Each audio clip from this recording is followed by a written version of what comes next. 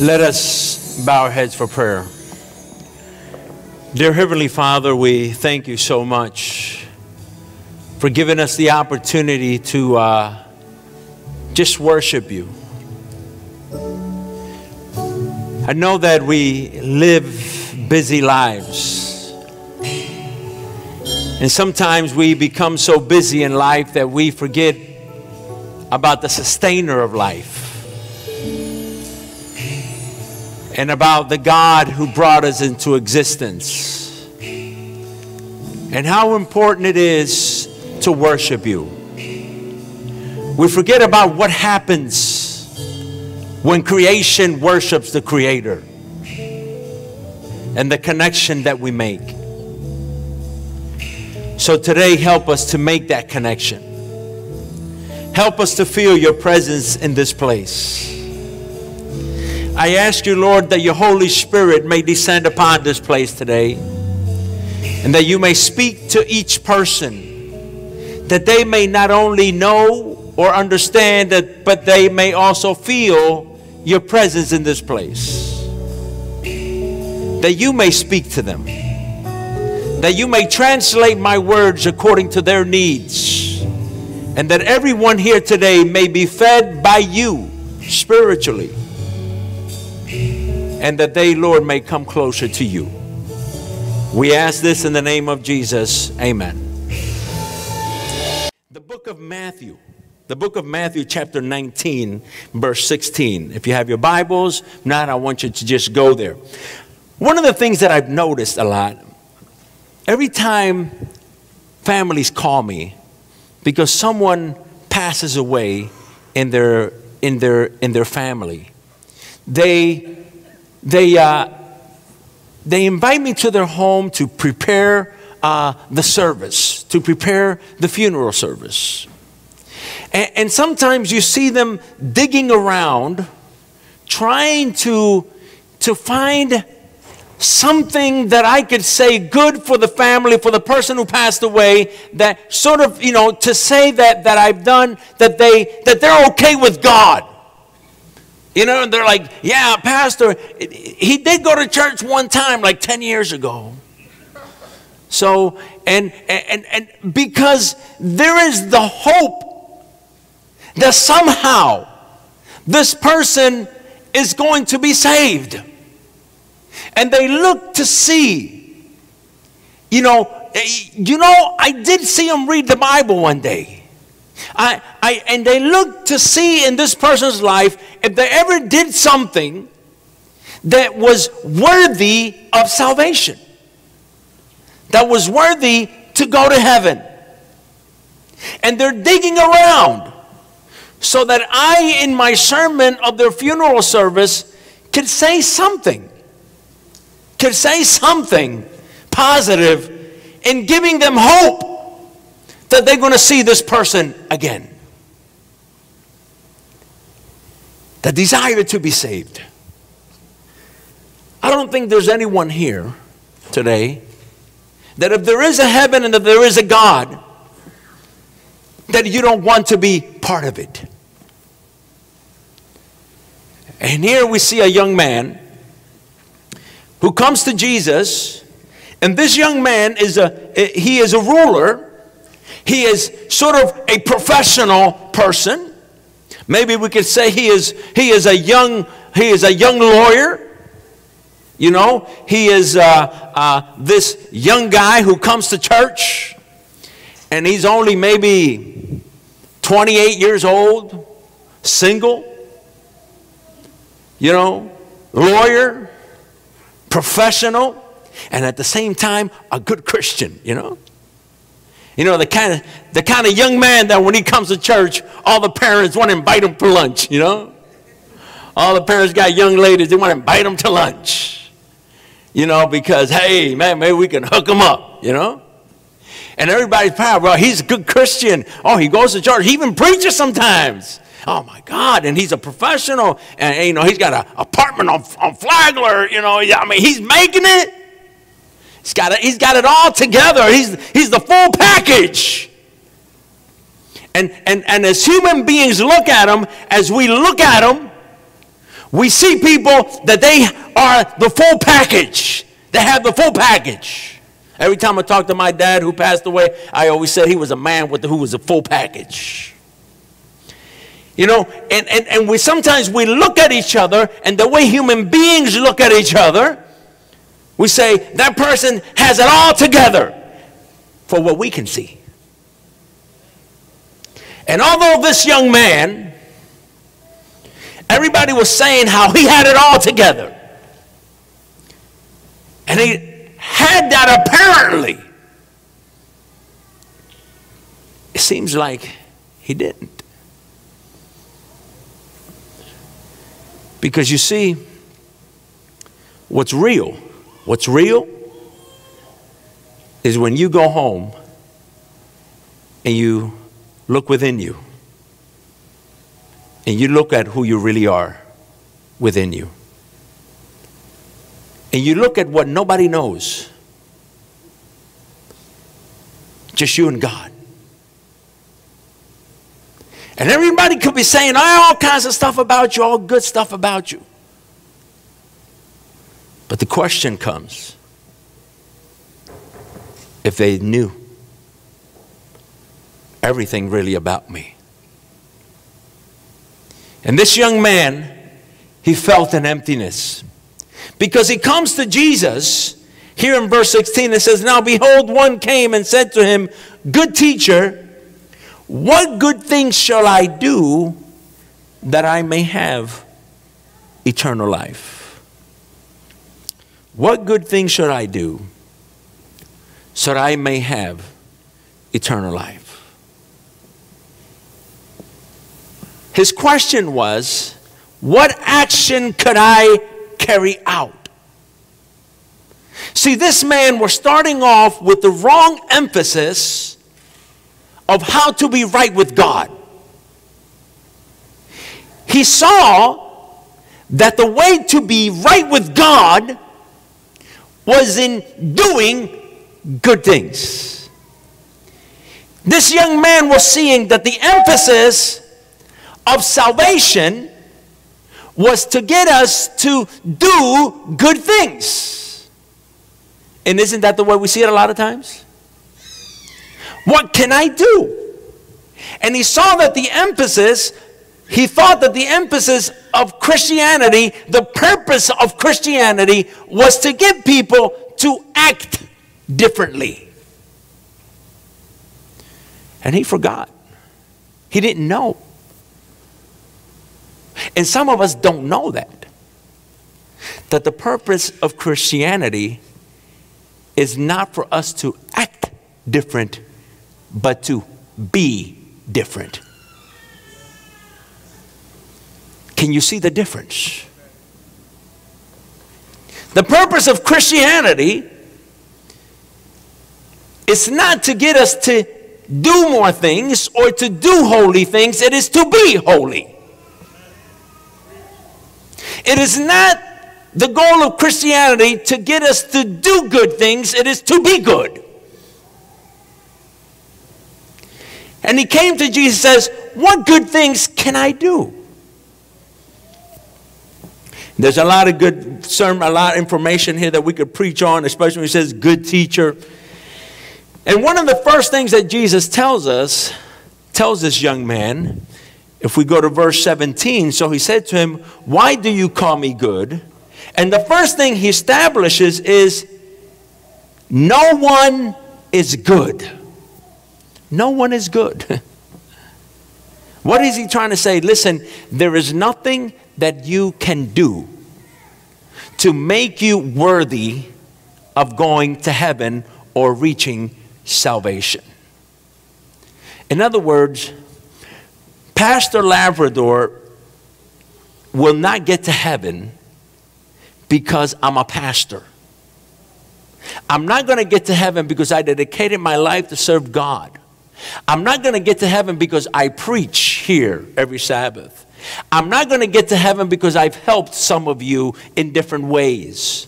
I'm not going to get to heaven because of what I do. Okay? I'm not going to tell you the reason I'm going to get to heaven yet, but those things will not help me get to heaven. I'm not going to get to heaven because I'm going on a mission trip July 20th to take shoes to children and medical help. That's not going to help me to get to heaven. And this young man was saying, what can I do? Maybe I can do a mission trip to Ghana, you know? Tell me, Jesus, what can I do to do that? And Jesus says, first of all, there's no one good. Because you see, you might see me as good because of the things that you see me do. But you don't know what goes through this mind. You don't know the character issues that I have that make me imperfect according to God's standards. That salvation has to do with not how you see me, but how God sees me. And the first thing that Jesus tells them is that according to God's standards, no human being is good enough. See, and that's a point that we all need to come to understand salvation.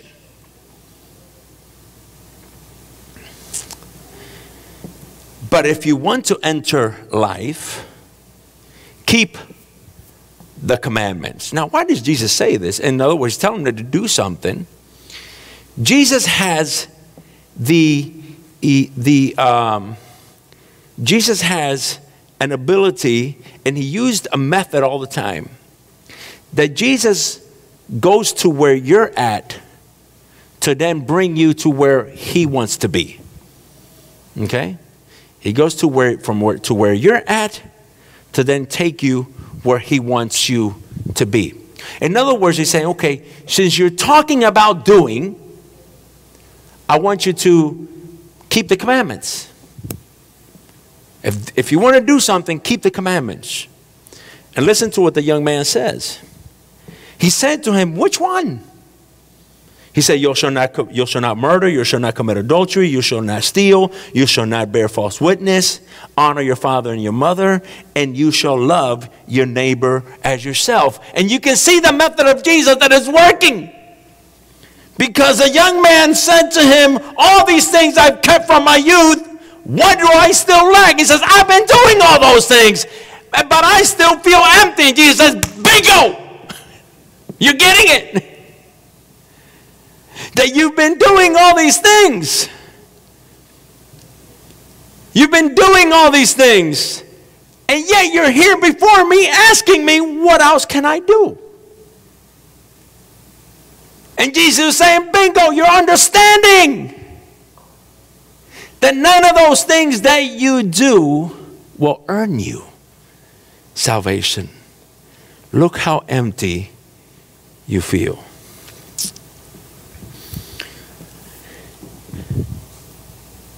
Verse 21, Jesus said to him, now Jesus gives him the answer to what he was asking at the beginning. Remember the first question that asked, the question was, what good thing may I what? Do. Now Jesus is going to give him the answer. What good thing can he do? So if you are also looking for something to do, here's the answer. Okay? The answer is this. This is the whole thing of this story. This is the answer of Jesus to the question. Jesus said to him, if you want to be perfect, go sell what you have and give it to the poor. And you will have treasures in heaven. And come and follow me. That's the answer to the question. What good thing must I do? Follow me, Jesus said. Now when he said to this young man, go sell all you have.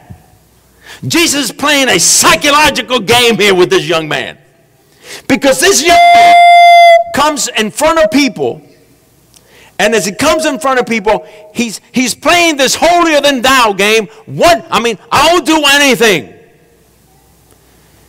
I'll do anything to serve you. I'll do anything to get to heaven. You see, a lot of times we lie to ourselves. Oh, I'll do anything for God. Really? Really? I'll do anything for God.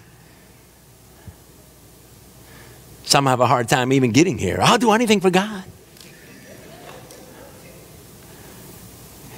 God is number one in my life. Really?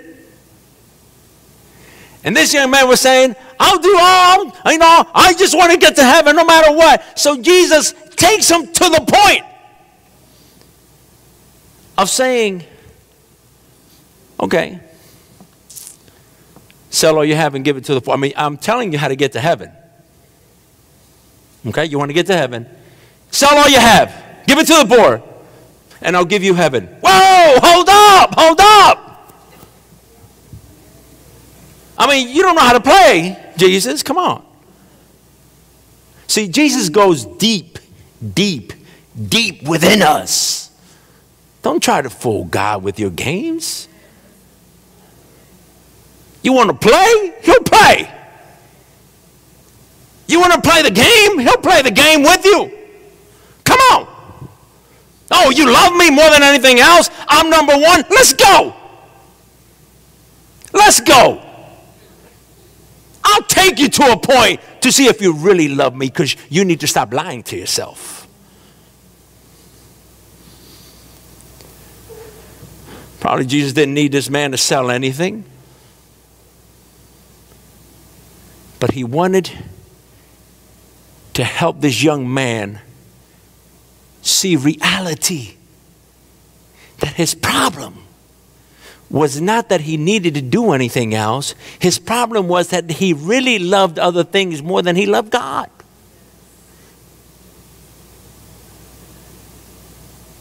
You see, people, and one of the first things that we have to do to grow in our spiritual lives is to realize that about ourselves.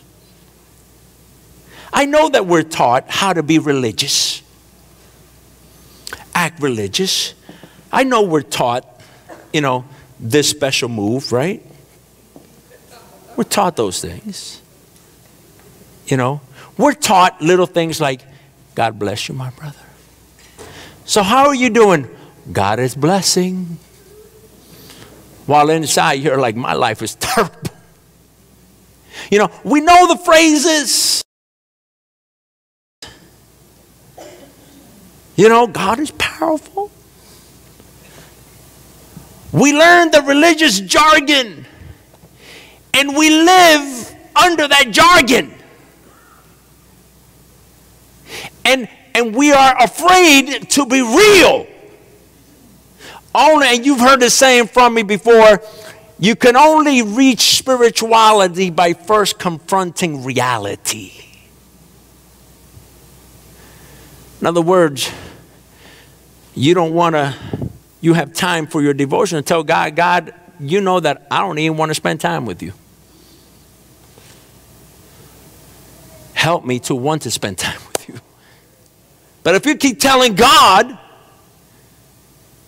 that, oh man, I love you more than anything in the world, no, God says, listen, look how you live your life. Look at your life. You don't love me more than that. I'm your Santa Claus. I'm the one that blesses your plans. You don't come to me first. You make your plans. And then you ask me to bless it. I'm your little gopher. I'm not your priority. I'm your gopher.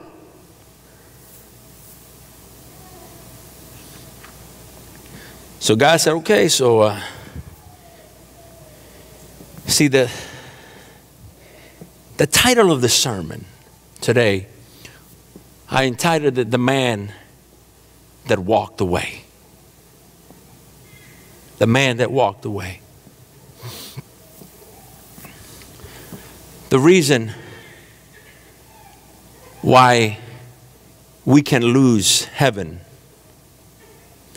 is not because we don't do enough, but because we walk away. We walk away.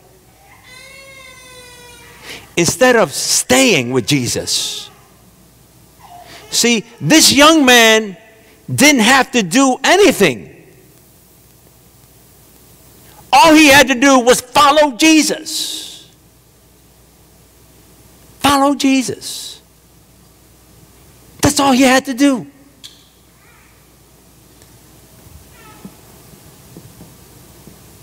When I look back at this, if you study this in the scriptures, you will find out that after Jesus picked his 12 disciples, he never asked any other person to follow him except this young man. He asked this young man to become one of his disciples. Jesus saw abilities and talents in this young man that he could use for the gospel. Jesus saw amazing things in this young man. And he said, follow me. Sell all you have and follow me. Jesus invited him to follow him. But instead, he walked away.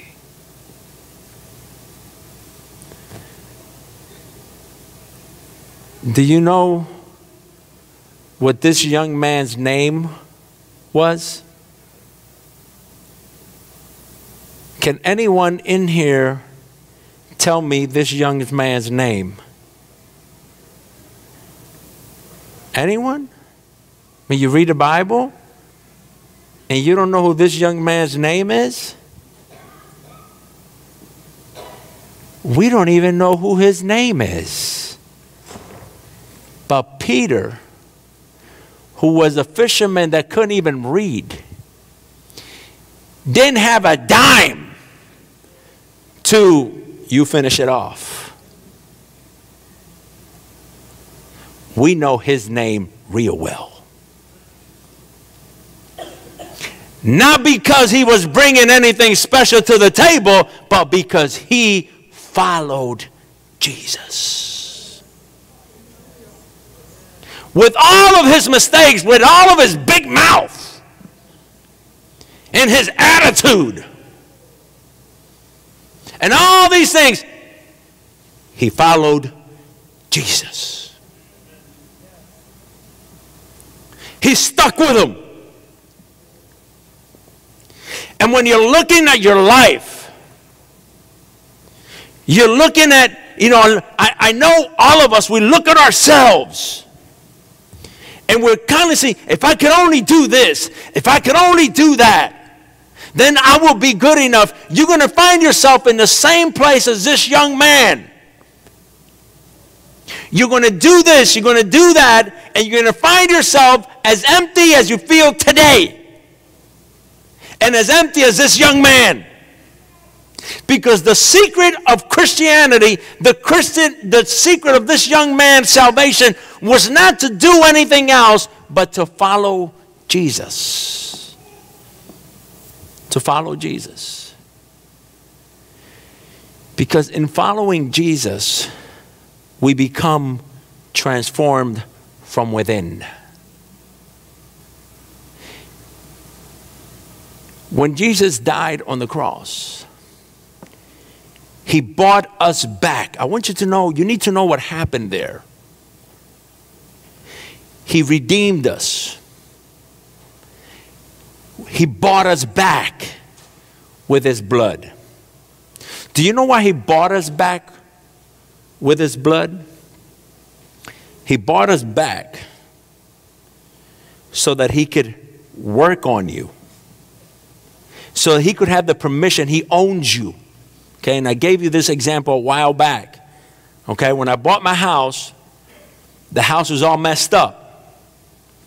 I couldn't work on the house and fix it until I made it mine. We have the church going to work on it. Why are we going to be able to work on it this week? Because we signed papers that says now we have the permission to be there. When Jesus died on the cross and he spilled his blood, he bought us. And now the Holy Spirit can come within us. He bought that right. He bought this real estate right here. So that his Holy Spirit could come and transform me. I become transformed not by doing more, but by allowing him in my life. In making him a priority in my life. Don't say you're willing to do anything for him when you know it's not true. Instead, say, Lord, help me to want to do anything for you. Because if not, you will be fooling yourself just like this young man. Thinking that you are going to do anything, and if you play that game with Jesus, he's going to play it with you. And he's going to show you that you really don't love him as much as you think. But when he shows you that, don't walk away. Whatever is going on in your life, don't walk away. If you're not perfect, don't walk away. See, Jesus showed that young man that he wasn't perfect, and his problem was not that he wasn't perfect. His problem was that he walked away instead of staying. He walked away. And many people today walk away from God because they don't feel good enough. They don't feel like they can really do it. They look at themselves and they see mistakes in their lives. And instead of staying with Jesus, they walk away. And when you walk away from Christ, that's when you lose it. But God knows your mistakes. He knows your weaknesses. He knows your struggles. Follow him no matter what your mistakes are. Stay with him. Follow him. Learn about him. Make Jesus the center of your life. Don't walk away. Whatever you do today, I don't know what's going on in your life, but don't walk away. The more sins you see in your life, get closer to him. Because he's asking you. See, Jesus knew everything about this young man. He knew. But he walked away. He walked away because there were some things maybe he didn't want to give up. But those things Jesus had already seen. But you see, if you keep making Jesus number 2, number 3, and number 4 in your life, I want you to know that eventually you will walk away. See, walking away doesn't happen in one day. Walking away sometimes takes a long time, but you will end up walking away. There's only so much time that you can be trying to live Christianity with other things in the place of Jesus. And if you keep making Jesus number 2 and number 3 in your life, eventually you will walk away. The disciples were probably saying, Jesus, how can you let this guy get away, man? He's like the answer to our ministry. Don't let him walk away. This dude's got money. You know, you need to somehow draw him. Come on, hey, come back. He walked away. He was interested in doing, but not being. And today, I invite you to not do something else. I invite you to follow Jesus. To follow Jesus. And help him walk in your life. And I know that many of you have already been tempted to walk away. Because you say, I've tried and I've tried and I can't do it, because you're looking at yourself. And to you, Jesus gives the same answer. Follow me. Follow me in your weakness. Follow me in your problems. Follow me in your difficulties. No matter what's going on in your life, follow me. Jesus knows him just like he knew this young man. He knows us. Says, follow me. Don't walk away. Don't walk away. Because the answer will always be in Jesus. Let us pray. Dear Heavenly Father, we thank you so much for your blessings. We thank you for giving us the opportunity to worship you here today.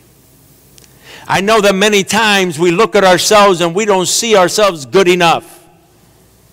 And we feel like walking away because we feel like we're never going to make it. But in that moment, you also ask us to follow you. Help us to follow you. No matter what's going on in our life, no matter when we look at our weaknesses, no matter when we look at our failures, no matter what goes on in our life, help us to follow you and to not walk away. So today we ask you to give us the strength. And we thank you for accepting us the way that we are. And for having your Holy Spirit work in us to make us what you want us to be. We ask all this, Lord, in the name of Jesus. Amen.